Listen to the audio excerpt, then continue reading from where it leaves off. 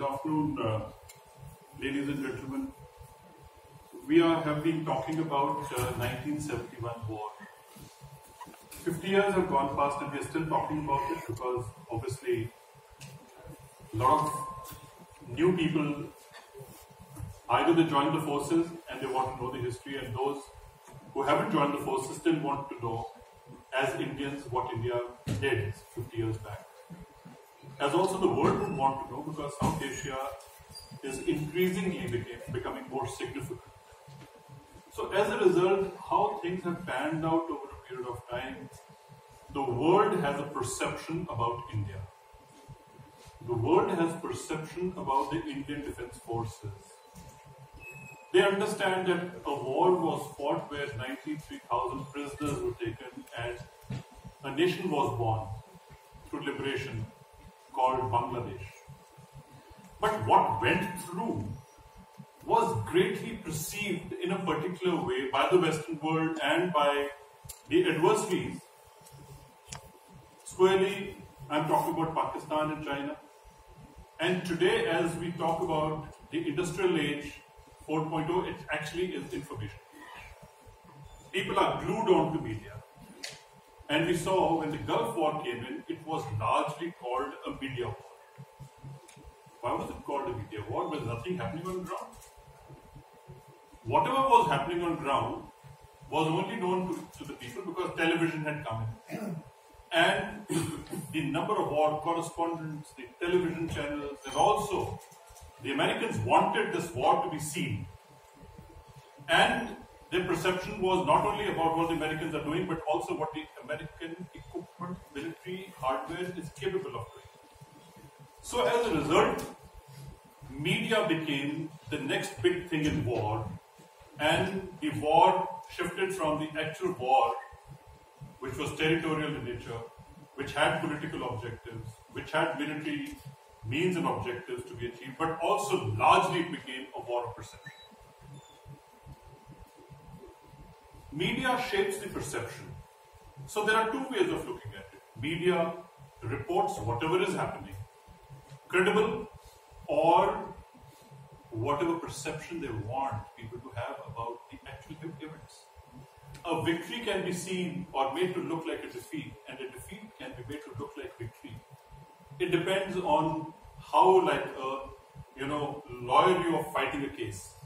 So as a result, this powerful tool today, in today's age, can actually decide on the outcomes. And even if you go to the Security Council, I suppose it is all perception which is being thrown around. And based on the perceptions, decisions are taken. Based on the perceptions, we have the global groupings coming in together to side one party or the other and take decisions. The weapons of mass destruction became a big affair when a case was being built up to attack Iraq. Whether weapons of mass destruction were found or not was another matter altogether. But that was less reported, that they were not found. Yet to justify war and to demonstrate the success of war, the media came in a big way. So today I have a very distinguished panel sitting here with me, and they need no introduction. Sir Mark Tully, on my left, has been the head of the BBC from 1964 in India, and he had a career of 30 years as BBC A reporter, and then he became the head. And next to him is Vishnu from TV TV 9 network, who has also been in BBC for 12 years. And on my right side is Subroto Chattopadhyay. He actually is an enthusiast. He's into perception. He makes films. He interviews people. He's running Brains Trust. He also has Peninsula Studio. So largely into perception. Rather than talking about only what media did and what media can do, let's today talk about what media is actually meant to be doing and what media lands up doing. Sometimes they're bidding. Sometimes, you spoke, you heard about Christine Fair saying that there are people who have paid the lobbies to build perceptions in America, and the Congress takes a decision.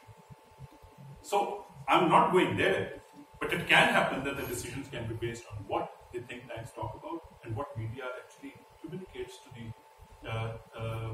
people at large. So I will first go to Subroto Chattopadhyay to say that you have been a watcher, you are an enthusiast, you are into perception. And I think by interviewing so many people, you have made certain perception and observations of national security events, but at the moment we're talking about 1971 war. So I will request you to first talk about the power of media and how you used it and how you think media being a tool to shape the future of a country and the perception of the world. So, Subroto. So, firstly, I'd like to thank there are 3-4 people in the audience who I'd like to thank. I'd first like to thank General Cardozo. I'd like to thank Admiral Anuj Singh. I'd like to thank Squad Leader Rana Chinna. And I was deeply inspired by Sandeep Pandithan when he launched his book on the Bangladesh war. So what we have done is, because of these officers who fought the war, they have told their story. They were either battalion commanders or they were company commanders in the 1971 war. They have told their story. I have to tell you that I discovered Bangladesh war at my age. I did not know about it. And since I'm in the US, I have to mention that it is one of the most fascinating wars and one of the most decisive victories any military anywhere in the world had got ever. And my worry is, and I was talking to Sandeep outside, that he made a mention to General D.K. Sharma that this program should have actually happened in a college or a school anywhere in India, because people should know what happened.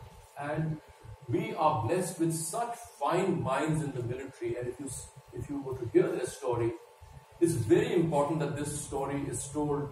We are talking about the lessons and so on. Never in the history has it happened that a military has walked in, done its job, and fallen back.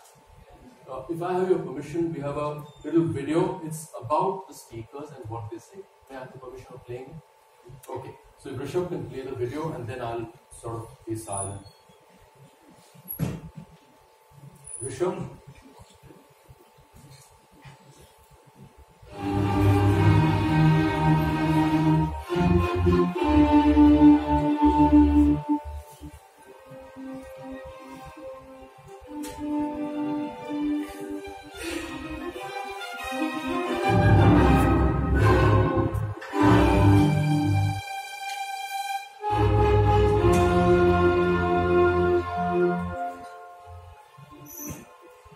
The greatest tribute that has been paid to India and the Liberation War of Bangladesh is by Michael Walzer in his seminal book, Just and Unjust Wars.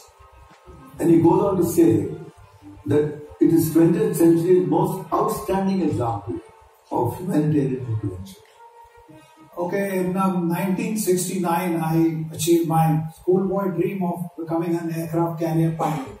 So I landed on the deck of INS Vikrant, and I was just beginning to settle down on the ship when I received orders from naval headquarters that I was to go to the Indian Air Force on exchange posting. And then I was posted to a squadron, which is number 20 squadron.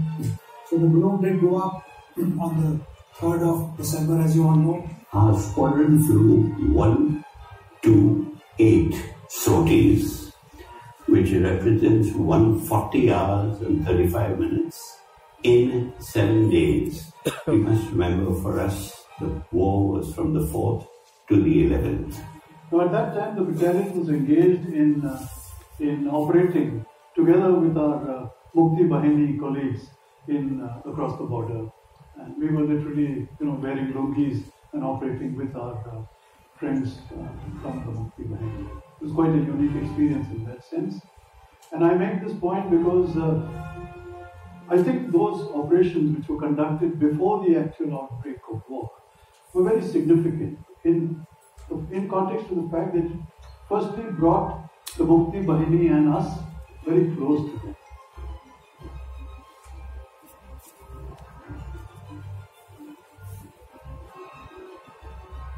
Now the operation, just to give you a broader view of the operation, 4 Corps was the one which was operating in the south and southeast. The 4 Corps was commanded by General Sagat Singh. Southwest, the thrust was led by 2 Corps which was commanded by General Tappy Raina, who later on became the Chief of the Army Staff. And from the north, from the Siliguri corridor, was 33 Corps under General Thapar, who later on was the Vice Chief of the Army Staff. Now, 4th Corps sector provided the shortest approach to Dhaka, which was only 80 kilometers from Agartala. 4th Corps task was to liberate all Bangladesh territory east of Meghna River. The Corps was also tasked to cut off the road and drain link to Chittagong, which is the most important port in Bangladesh. Most of the military supplies coming from Pakistan and abroad came through Chittagong. 4 Corps had 3 divisions to carry out the task. 8 Mountain Division was in the north, 57 Mountain Division in the center, and 23 Infantry Division was in the south. See, the Navy's overall concept of operation centered on taking the offensive on both the seas, west as well as the east. The capstone strategy in the east, which was the focus of the entire war, was to seek action, destroy the enemy in his ports, strangle Pakistan Army's supply lines to Chittagong, Cox's Bazar and the Chalna Pulna Mongla River port complex. Now, the first target that we had on the 4th of December was to air attack on Cox's Bazar, where there was an airfield and some aircraft parked there. Soon after that, the main target actually was Chittagong Harbour. Chittagong Harbour was the main port. Chittagong was the main port, and it had all the infrastructure that a good city would have. And so we launched that night, third night, we launched the last cooking attack in modern military history. That night, when we reached the objective, the call of Al Burkhani pulverized the enemy defenses, and in the moonlight, the cookies chopped off, many heads rolled. And we would take these troops like that in formation of 3 helicopters and land at that LZ, at landing ground at Sylhet.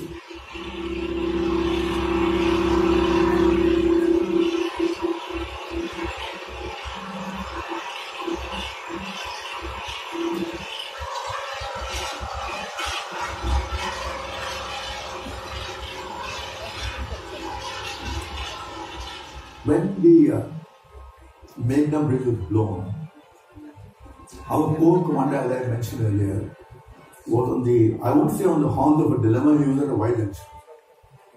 He could have taken 1 or 2 options. First was, he had done his task, he reached the river line, and he would allow the whole army then to mobilize and get to a position which he had been ordered to do. He was not one of those guys who was willing to not see beyond what was required to be done. It is his estimation that the bridge having been blown up and the adversary not even stirring out of his defenses, this was the time to move beyond. And in the moving of beyond, the only obstacle was the Meghna River. One way to cross the Meghna was to use the helicopter lift, which he had earlier used in Sylhet. What does Shankar do? He gets hold of the Air Force commander, Chandan Singh, and asks him whether a battalion could get across on helicopters. Chandan's answer is yes. I remember somebody mentioning, so what will happen to ground fire? And Chandan Singh's response was, I will be in the first helicopter. That question ended there. He gets to me and says, Chami, what about your tanks? I said, sir, I'll give it a try. When you have a commander who is as strong, as willing, as capable, no matter what order he gives you in battle, your answer has to be a yes, sir. I considered my duty, before beginning my account, to dedicate it to the true heroes of this glorious victory. They are the brave and magnificent helicopter pilots and their flying machines. It is they who made victory in war and liberation of Bangladesh possible in an unimaginably short time. It is also dedicated to the freedom fighters of Bangladesh, who risked their all to join in the freedom struggle. Representing the spirit of them all is the lady whose photograph you see. She joined us at Meghna. Along with her children, braving all odds, she came to greet us with a gun in one hand and in the other a pot of cooked rice. History knows few, if any, examples better than her of courage under adversity, who in spite of all inhuman suffering inflicted on her kind, did not hesitate to answer the call of her motherland and eventually emerge triumphant. It is her that I name Meghna, the goddess of victory. My salutations to her and my former friends and comrades in arms. Jai Hind, Joy Bangla.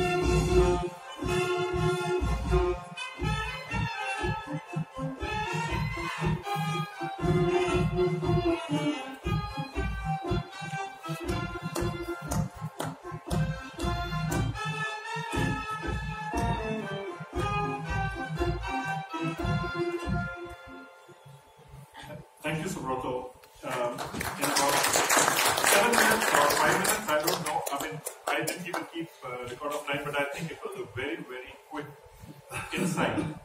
My personality is talking about the operation, throwing in maps, throwing in pictures, throwing in opinions, and also emoting through music. The great achievement of the Indian Army. It's such a short clip that you've done.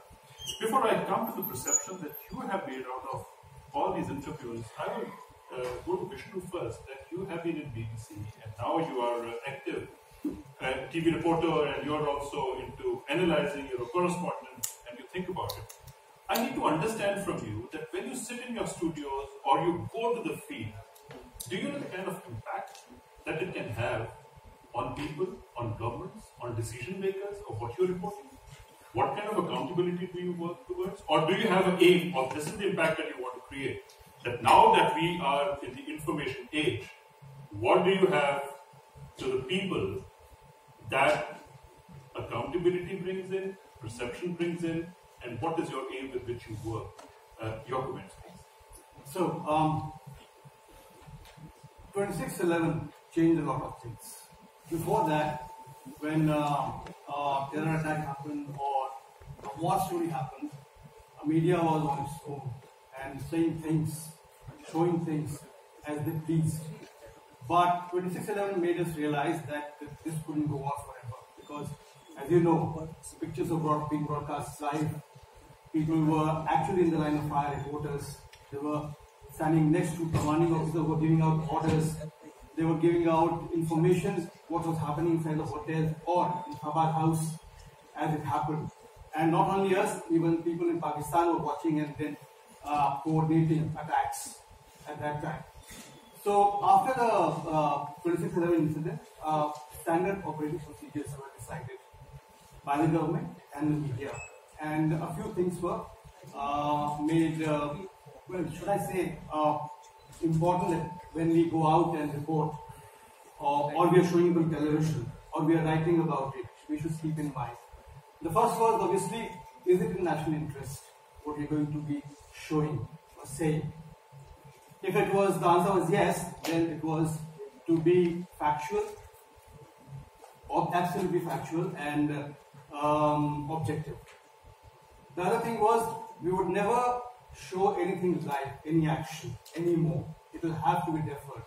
So we'll record stuff, keep it with ourselves, and then after a lapse of a few minutes, maybe even 30 minutes, we'll go out and we'll say that this is not being broadcast live. This is what we received some time ago. So that there was a lapse of time between what had happened and we were showing it. So there was no danger of people monitoring and then taking, or responsive actions on the basis of that. Again, electronic media especially has a habit to run to relatives, families, and start asking questions that agitate them. We were requested not to do that, and even if we recorded those people, to again defer it and not inflame passions. And you see, when a reporter reports or a debate is happening, fiery debates these days, there's a loop that goes on, which is basically archival. Sometimes that can agitate and inflame passions. So we were requested not to do it, if possible. If it was absolutely essential, then you had to put the word file, photograph, or archives very, very prominently so that people don't take it otherwise. So media became responsible after 2016. So what you're talking about, the contemporary media in India, or maybe BBC, you've been with BBC for 12 years. Very short comment on how do you feel to have Subroto sit next to you? Oh my God. I went to BBC when Mark was already in Delhi reporting. He was well known all over the world and obviously in India. And when I went to BBC, people asked me if I knew Mark. I said I know Mark. I have never met him, but I've heard him a lot. Because when I was growing up, when 71 happened, I was all of 11 years old. And I don't know why it happened, but I was given the responsibility every day in the school assembly to tell people what had happened during the war in the last 24 hours, which I would cull from newspapers and from Mark's reports that we had in BBC. And I was given 10 minutes every day in the assembly, and I would actually narrate to the assembly what had happened in the last 24 hours. For me, it was like a cricket match. I was giving out the numbers of fighters who had been shot down, what the progress that the army had made. So I became a second-hand reporter actually at that age. But things like names like Nat, Vijayans, Nivalit Sekhon, they are etched in my mind since then. So going to BBC was great. I mean, my father wanted me to qualify for civil services, which I deliberately didn't. So when I got selected for BBC World Service, he was very happy. He said, "Chalo, Indian Administrative Service mein nahi hua, World Service mein ho gaya." Okay, thank you, Vishnu. I turn to Subroto. Again, actually, I'm referring to Subroto. You go and interview people and you form your perceptions. If you are to interview Subroto and extract from him in 1 minute that as what you do in making very short films, what would be your most powerful question to Subroto? I think very few people, he's lived in India all his life, but very few people have a deep, balanced insight into what has happened in India, and he has a great historical sense in a very balanced manner. I have read much of what he's written. So I would certainly, it would be a great honor and a privilege that he were to get that out of him, because there are very few people who have, in a very balanced manner, seen what's happened in India over the last 50 years. Okay, so thank you. If I were to frame a question for Sir Mark Telly, a short question, because I would want you, sir, to talk about it in your language, what you feel about your being in India. Around 30 years of your association with BBC in India, of course you were not always here, and you would give those reasons. That you actually saw external emergency of 1971. And you also saw internal emergency. And if you were to form your impressions about your experience in India, and we are talking about the war of 1971, which was a watershed movement, I would want you to actually come out today to say, what does your heart say of your being a British living in India as an Indian with Indian heart, and the Western world, how you were being controlled, were you being tutored, or you stood independent reporter as an independent agency in India? Your comments, please. Well, General Sami set a huge agenda, but I think the first thing I would like to say is this, and that is that we have Vishnu here. The BBC is a very large organisation. A person like me is only the front of the BBC. I get all the glory, which is very unfair, because I remember time and time again the work that the Hindi service, for instance, did back in London, the help that they gave, the mistakes that they stopped making. I remember vividly when Narasimha Rao became Prime Minister, and Narasimha Rao had personally told me that he was ill and he was not going to contest the election. So I said on the air that Narasimha Rao is not even a member of Parliament. And I got a very rapid kick in the pants from the Hindi service, who said he is. He's a member of the Rajya Sabha. So I think it's very important that I don't get a big head or swollen head, and that I make it absolutely clear that the BBC, I have been made by the BBC. The BBC has not been made by me. On the question of the 72 war in particular and what we were aiming to do, we were aiming, as we always do, to provide balanced coverage. But it's very difficult to do that because, for one reason, we were not getting real reports from the Pakistan side of what was happening in Bangladesh. Here I must mention people who never get the credit they should do. We were getting reports from our stringers, that is the local reporters. And I can tell you, in any story which I have worked on in India, I have been always assisted without any doubt. The story would not have been complete without the assistance of a local reporter working for us freelance. And the tragedy of the Bangladesh War, one of the tragedies of the Bangladesh War was that a stringer of ours called Nizamuddin was brutally shot, murdered, executed, used whatever they like, with the other intellectuals in Bangladesh, and he was chosen because of what he reported for the BBC. And now I'd just like to add one other point about perception.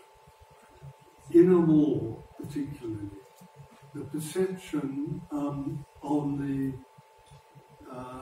what the BBC is reporting basically is, to a large measure, the public perception influenced actually by whether the BBC is sending news that country wants to hear, or whether the story is going against that country.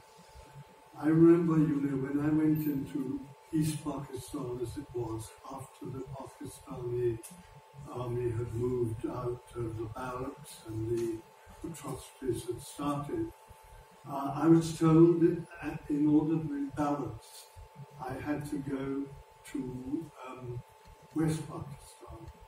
When I was in East Pakistan, Bangladeshis, or East Pakistanis as they were treating me like a hero. When I got into West Pakistan, I was shown by Radio Pakistan. I was shown the various pseudonyms which were given to the BBC in West Pakistan because the story was going against them. And one of the synonyms, if you forgive me, is a very military synonym. We were called the British Bullshit Corporation, or the British Bakwas Corporation, and other such synonyms like that.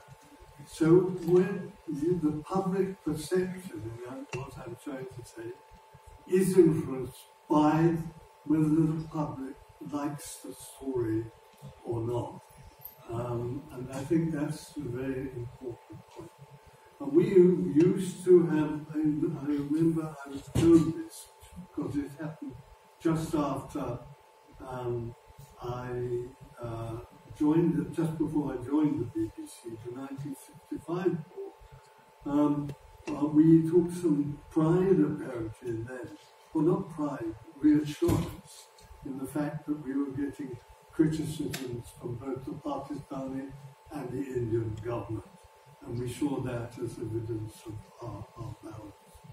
But I must stress, and I'm sure Vishnu would bear with this, in 30 years working for the BBC, I have never once been told by bosses or editors, you must take such and such a line.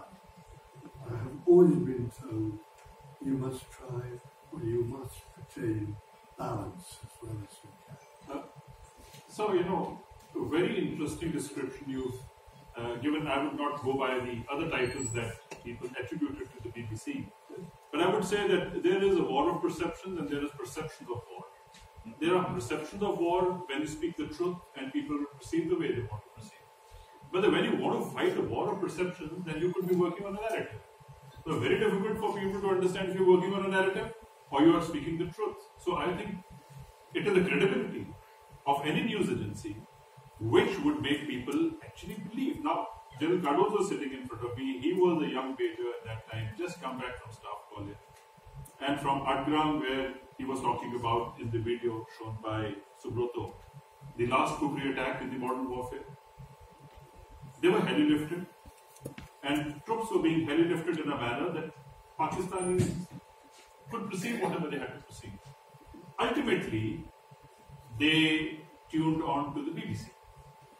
And then they get information that there is a brigade which has landed up there.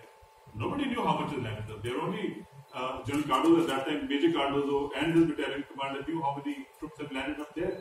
I know, my perception is you call them, Gurkha Brigade. So it could be, that perception also. But I don't know how the BBC was taken as that you're building a perception of war by troops were reporting, or according to how this got reported on page 79 of the book, which has been written by General Cardozo.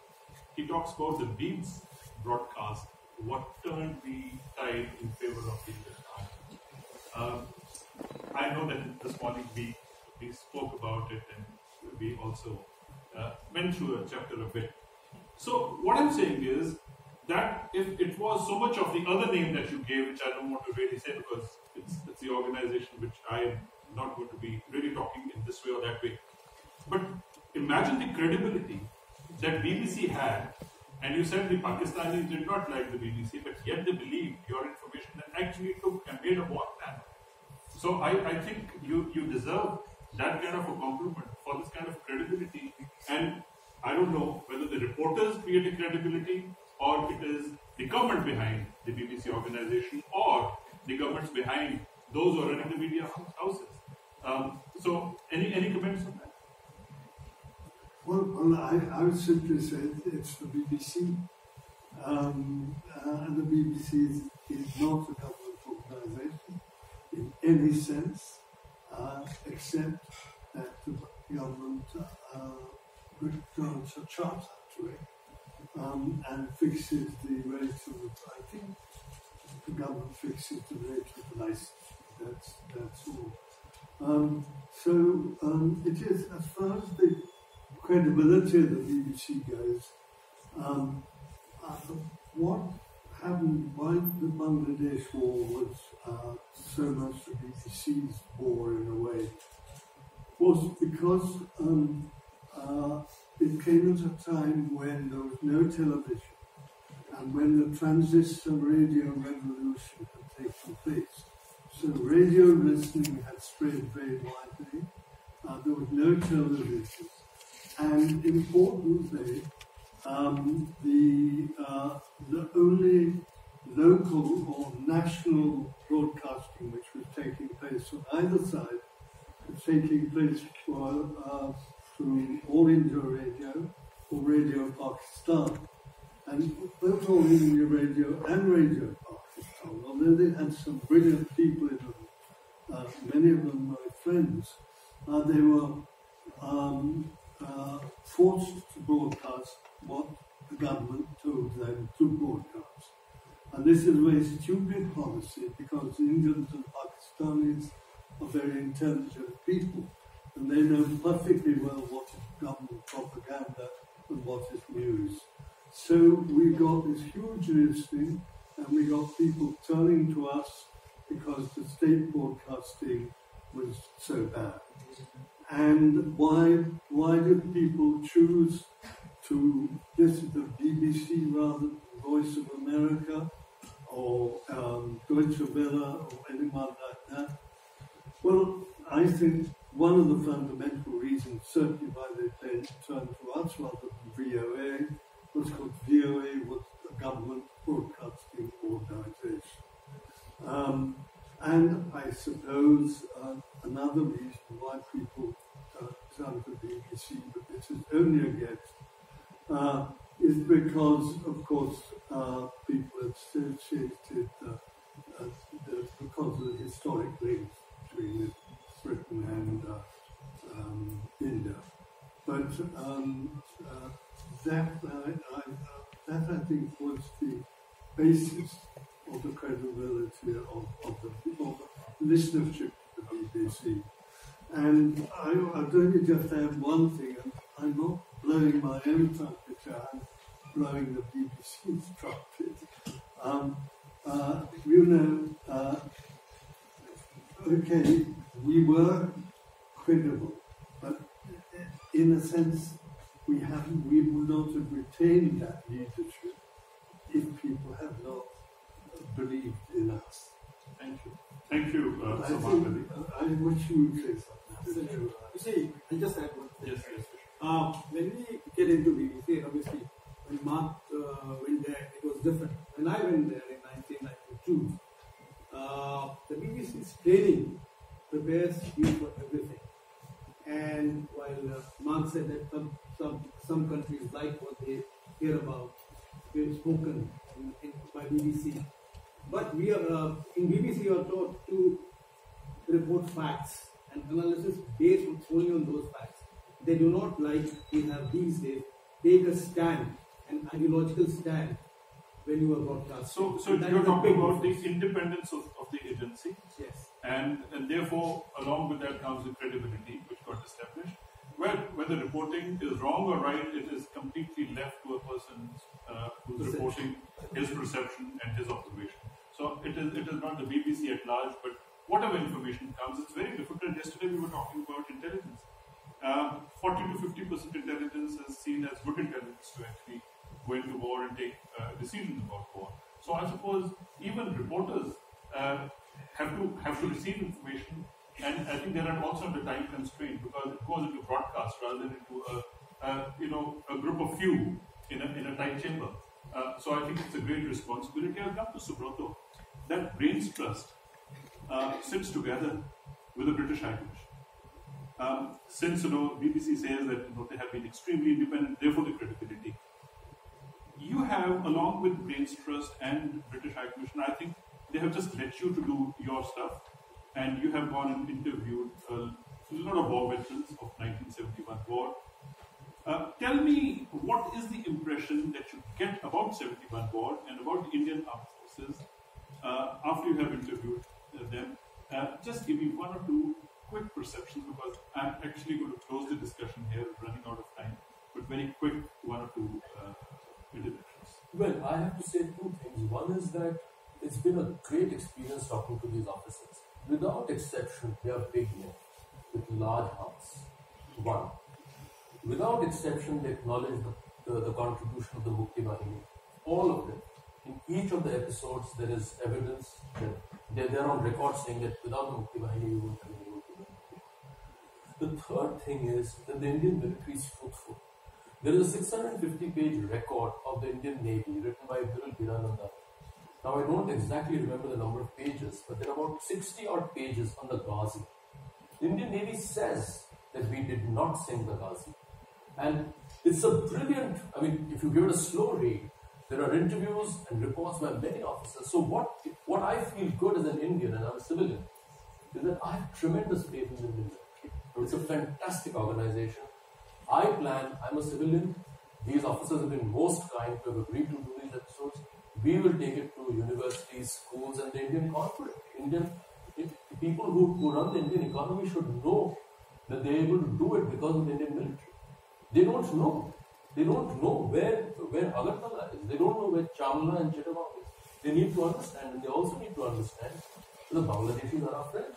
So this, it's a fantastic country, and so I think that's the way I look at it. For me, that's the way I. Thank you, Subroto. I was just about to say this, that it's a very unique panel, and rather than me talking to them, I will just throw the house open, but for a very, very limited time. Yes, sir, General Cardozo, sir, you want to say something? This is just a 1 minute intervention. Since Sir Maftali is here, BBC correspondents are here. I would like to say, comment upon what Sir Maftali said, what you said, what everybody on the panel has said. When we went into Sylhet, we didn't have food, we didn't have water, we didn't have ammunition, we were short of ammunition, we didn't have blankets. But we had one thing, we had one single transistor. And that transistor helped us to understand that this is what the BBC said, that is the Brigade of Gorkhas which is landed at Sylhet. A very credible organization which made a very fortuitous mistake, which helped the 4th Battalion, the 5th Gorkha Rifles, to turn the tables on a force which was 20 times our strength. It's always happened 50 years ago, but it's never too late to thank Sir Tully and the BBC for the mistake they made 50 years ago. Thank you, sir.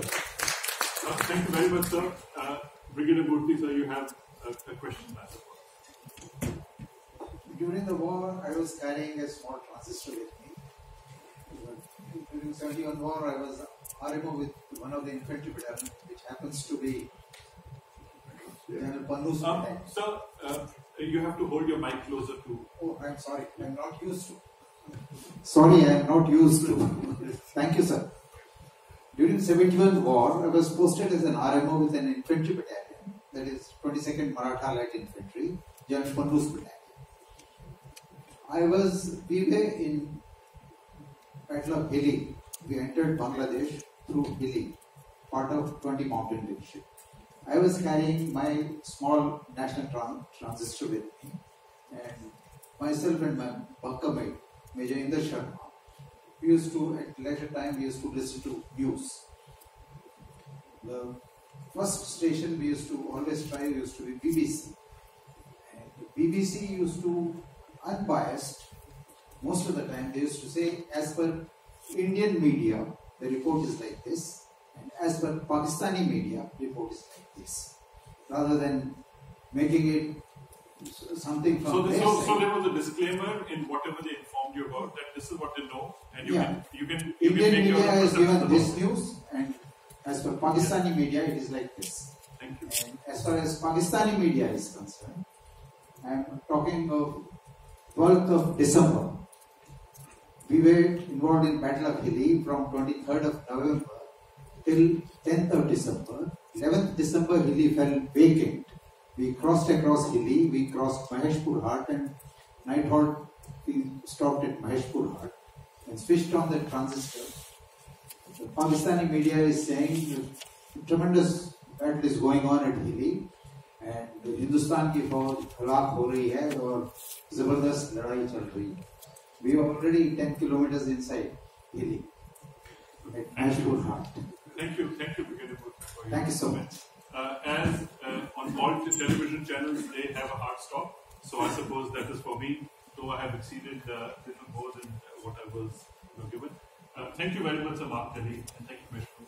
Thank you very much, Subroto, for a great perception of perception.